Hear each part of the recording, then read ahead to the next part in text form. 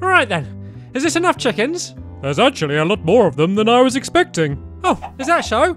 Well, thought it's best to bring a few spare. Why have you hung them up in the air like that? Gotta keep them safely away from the foxes, don't I? I suppose, but why do you have the foxes? Oh, they're just here to guard my wheat. But pandas eat bamboo, not wheat. Well, I know that, but the pig behind the panda eats wheat.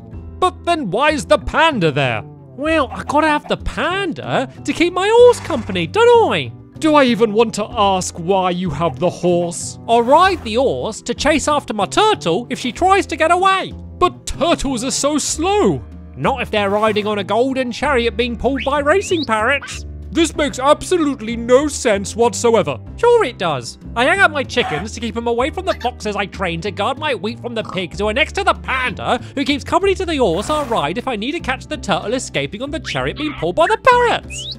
You know what? Just forget it. You do you. Just give me the chickens and I'm leaving. Certainly, sir. If you don't mind me asking, why do you even want the chickens? Well, I have a special bond with chickens, if you must know.